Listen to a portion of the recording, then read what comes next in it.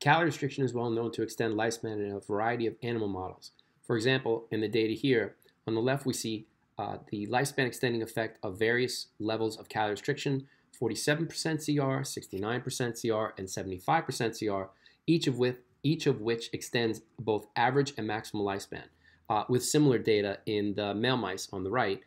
So 44% calorie restriction extended both average and maximal lifespan. So these data are in mice, and although the data is similar in a variety of other animal models, including flies, yeast, and worms, what about in people? So longitudinal studies using calorie restriction are impossible. We'd have to do an 80-plus year study to see if calorie restriction really extends at least average lifespan in people, and we need it to be 120 years or more to see if it extends maximal. So how can we get at this issue of whether or not calorie restriction will positively impact health and lifespan in people? So one way is to assess biological age. And in a study done in 2018, calorie restriction was shown to slow biological aging. So here, what we're looking at is biological age on the y-axis, and on the x-axis are the baseline, 12 months of CR, and 24 months of CR. And this data is from the Calorie study, Calerie. That was performed in 2018.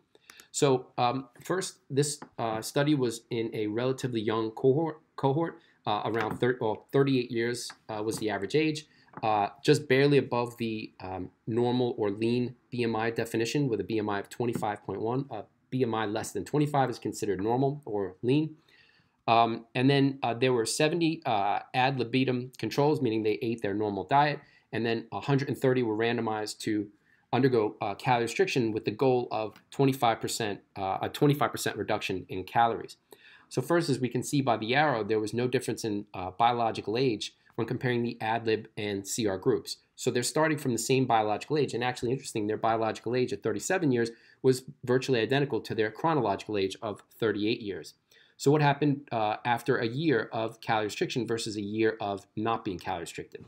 So we can see that the ad lib group, who ate their normal diet and didn't restrict their calories, for the 1 year that passed, they experienced a 0.71 increase in their biological age. In contrast, the CR group only aged by 0.11 years. So we can see the 95% confidence intervals between these two groups of data. So the shaded is the 95% confidence interval, and the confidence intervals for both of these groups are not overlapping, so the data are significantly different.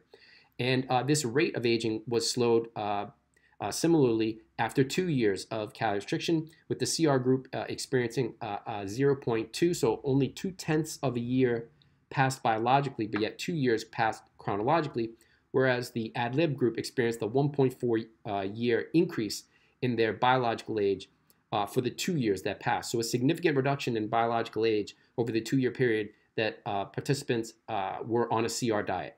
So how much CR was able to impact biological age? So that's the data we can see here. That's percentage of CR on the y-axis plotted against time. So first, for the first 6 months of the study, probably most people were super excited, I guess, to calorie restrict. And the CR group reduced their calories by an average of 480 calories per day, down from 2467, which was their baseline intake, which was a reduction of about 20%. Now, for the remaining 18 months of the study, they weren't able to, the CR group wasn't able to restrict as much, so there was about a 9 to 10% reduction in their calorie intake, so thereby reducing their daily calorie intake by 234 calories. And cumulatively, over the 24-month study, the CR group reduced their calorie intake by an average of about 12%. So were there differences in biological age depending on the level of CR? Did the group that within the CR group, did subjects who had more CR, a higher restriction, experience an even lower biological age compared to people who restricted less? And although it looks like there are differences, so what we're looking at here is biological age, again, plotted on the y-axis against time.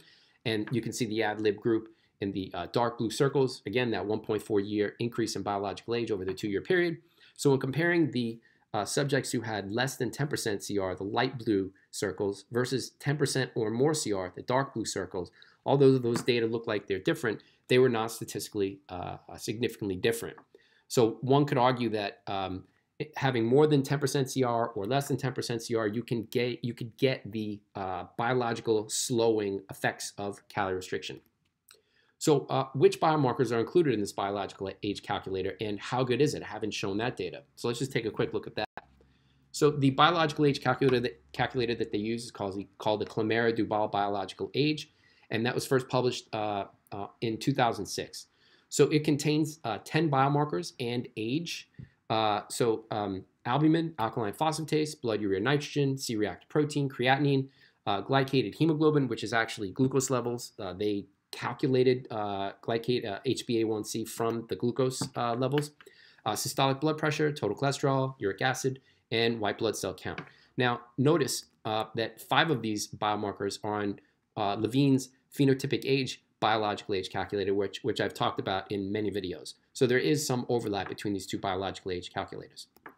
So this biological age calculator, the Calorie biological age calculator, is strongly correlated with chronological age in the Calorie study, and that's what we can see here. So the correlation between these biomarkers with chronological age, as boxed with the red rectangle below, was 0.88, which is a strong correlation for the biological age calculator with chronological age. Now, these data are in a sample size of 200 subjects.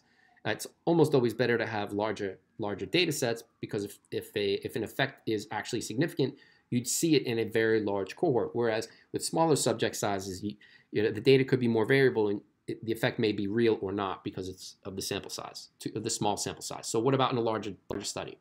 So they looked at the correlation between the 10 biomarkers and age, so 11, with chronological age in this larger study, 2009 to 2010 NHANES, which is the National Health and Nutrition Examination Survey. So in that study, there was data for 7,700 blood test data and blood pressure, systolic blood pressure data for 7,700 subjects. And we can see with the red rectangle at the corner that the correlation coefficient for this biological age calculator with chronological age was even a little bit better at 0.92. Now, for a little bit of perspective, Levine's phenotypic age calculator has a correlation coefficient of 0.94 and 0.96 in 2 large studies that included more than 9,000 subjects. So one could argue that the Clamara-Duval method, KDM, is similar in its correlation with Morgan Levine's phenotypic age calculator. So what about all-cause mortality risk? So there weren't any pretty pictures for this, but the Clamara-Duval biological age calculator has been shown to be a better predictor of all-cause mortality risk when compared with chronological age in a large study, NHANES 3, which included 9,000 plus subjects.